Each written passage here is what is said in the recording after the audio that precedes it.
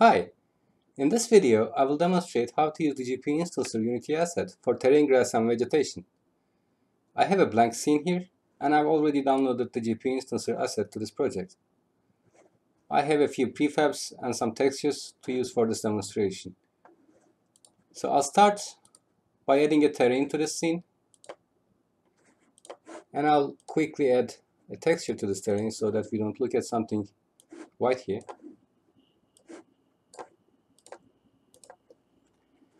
And I will add a grass detail texture as I normally would. And for now, I'll just use the default settings. I will also paint a little bit grass here so that we can use this for instancing. I will also increase the view distance so we can look at what we're seeing here.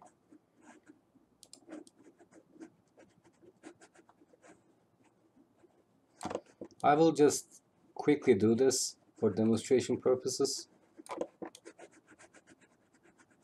And this is sort of what you would do if you had a normal workflow. Okay, that should be enough.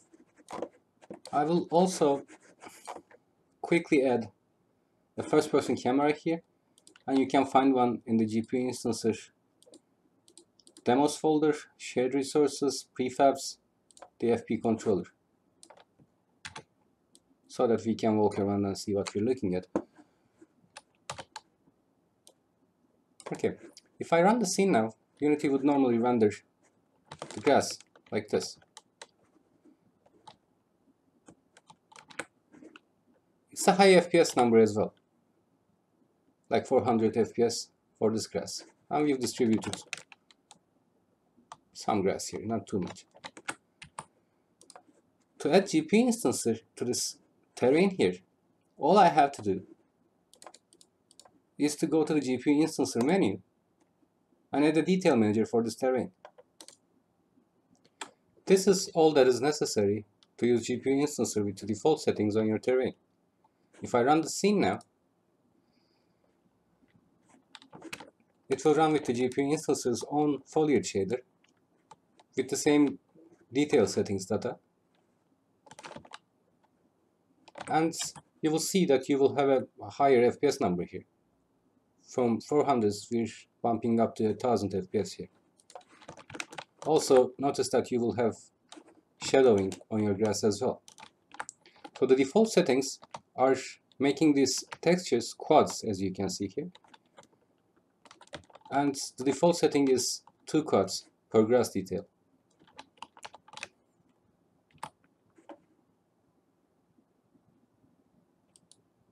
So let's have a look at the detail manager here. On the top, you will always see a GPU instancer versioning number, which is 08 at this point. And next to it, you will see a question mark. This question mark shows you a detailed information about the options you have here.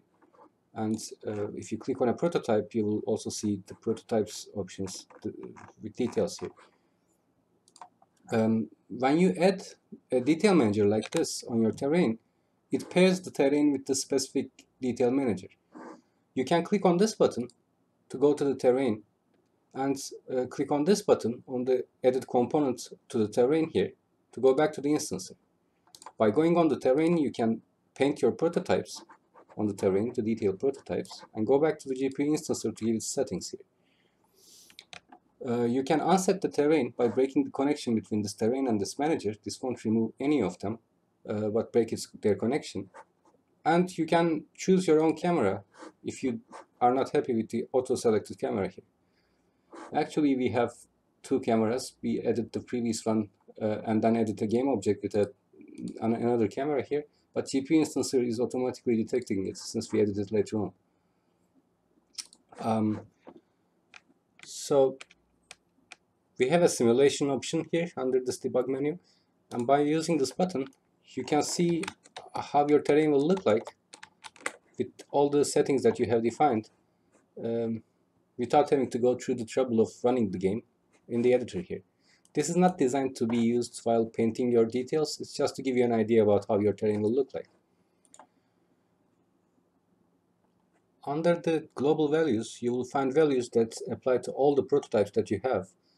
And the prototype specific options will be below them when you click the prototypes themselves. Again, at any time you can click the question mark button to have an understanding about what the options are. For example, we have the max detail distance here, which corresponds to the terrain's detail distance value and applies globally to the visibility of all the prototypes here. And you will find a similar max distance in the prototypes that apply to the specific prototype's viewing distance. Most of the prototype specific options we have here should be self-explanatory in themselves. But you can always check this question mark again to get an idea about what they are. So, well, we have options for whether they should be shadow casting or frustum culling, or as we talked about this, the maximum viewing distance can be, per instance, defined here. Also, we have the exact similar properties that the Unity details have in the terrain. So if I go to the terrain and view the grass options here, you have the minimum and the maximum widths, minimum and maximum heights, noise spread, and dry and healthy colors here. You will find the exact similar options in the GPU instancer menu, where you have the detail scale defined by minimum and the maximum width here, the minimum and the maximum height here. You have the dry and healthy colors, and the noise spread is the exact same in the and it works the same way with the Unity details option that you have there. These options appear only if you use the foliage shader provided by the GPU instancer detail manager. If you want to use your own custom material with your custom shader here, you can use this by selecting this checkbox here, in which you can supply a material which has its own shader, and that shader will be auto-converted to work with GPU instancer. All you have to do is just drag and drop the material here. Even if you use this custom material, you can keep using the quadding options that GPU instancer provides for these details. So by default, Unity shows only a single quad for each texture and billboards it. You can, of course, choose if you want to billboard it or not with Unity as well, but you don't have the quadding options. So if I simulate this scene, what you can do is currently 2 quads are selected. GPU instancer makes across 2 quads of this texture, which makes it look a bit more realistic and a bit more detailed. You can, of course, improve your quality by increasing the quad counts, and at 4 quads it looks like this. There is also a billboarding going on with these quads to improve performance. The ones that are closer to the camera are only being quadded, and the rest are being billboarded. And you can debug this by using this debugger here, and the distance you can set from this bar. If I simulate this again, you will see that this red color is showing me the ones that are not being quadded but billboarded instead. And if I look at them, you will see that they're being billboarded. This has a huge impact of improving the performance, so you can change the distance as you need it.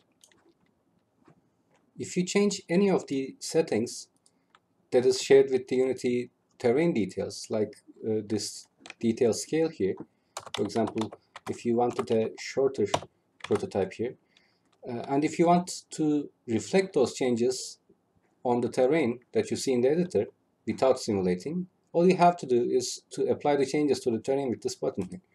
And you will see that the changes are being reflected on the Unity terrain.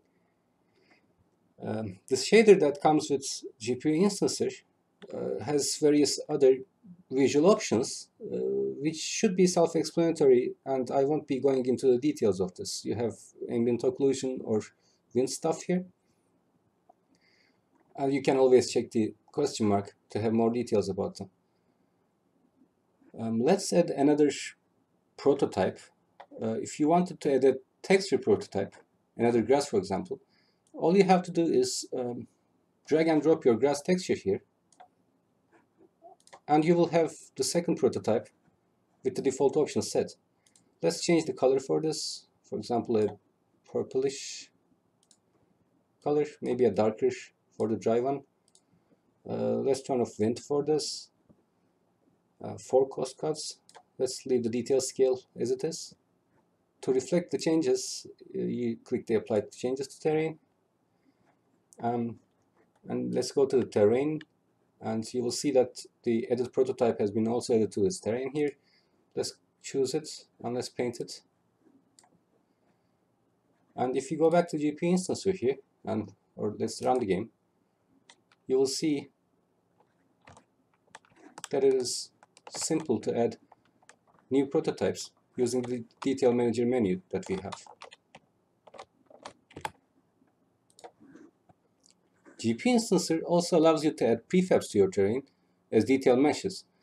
This is pretty much like adding a detail mesh to your Unity terrain, but you're not restricted to use any terrain-specific shaders for this. For example, this boulder here is using the standard material with a standard shader, and if I add this to the detail manager by dragging and dropping it,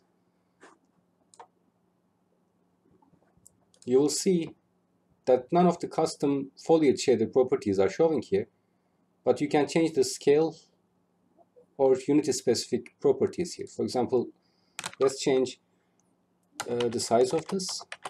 Looked a little bit too big. You're not seeing any color options here because the color is coming from the material that the original prefab is using. So if I apply the changes first and go to the terrain, that you will see that this boulder is added here with a preview image. And if I start painting this, maybe not that much, you will see that this is added as a prefab with the colors that are defined in the boulder here. So if I run this, you will see nothing has changed in its material here. It's also worth noting that you can also add LOD materials like this, LOD prefabs like this. So we have this fern here with 3 LODs in it. Normally you wouldn't be able to add LOD prefabs to the Unity terrain, but if you add this to the GPU instance or detail manager, you will see, let's not change any settings here, that also a snapshot is taken from the first LOD here. And if you paint this, you would see them as you normally would see a prefab. And let's run this game again. The LOD groups are working, and it's this simple.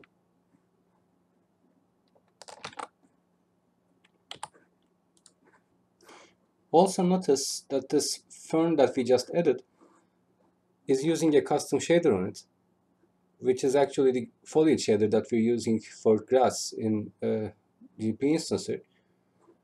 And this also shows that you can use your custom materials with custom shaders on them with Unity terrain details when using GPU instancer.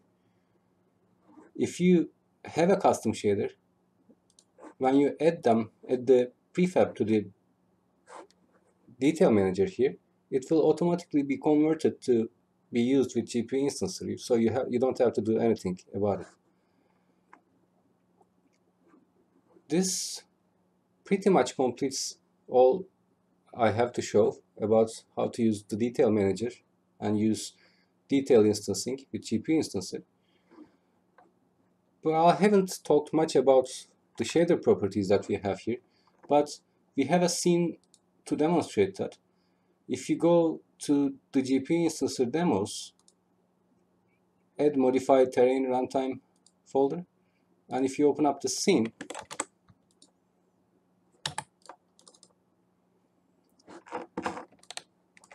and run the scene, this scene is provided to act as a tutorial to show you how to add and remove terrains or change terrain shader properties at runtime, but it also has this option of changing the material properties at runtime.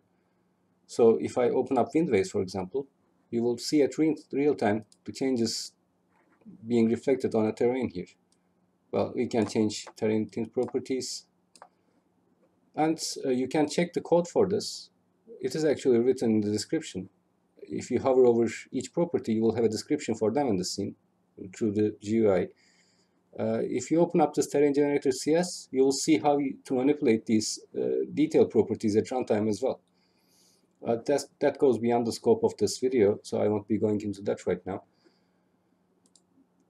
And this is pretty much everything I have to talk about today. If you have any questions, you can always contact us through Unity Asset Store or our webpage. And thank you for watching.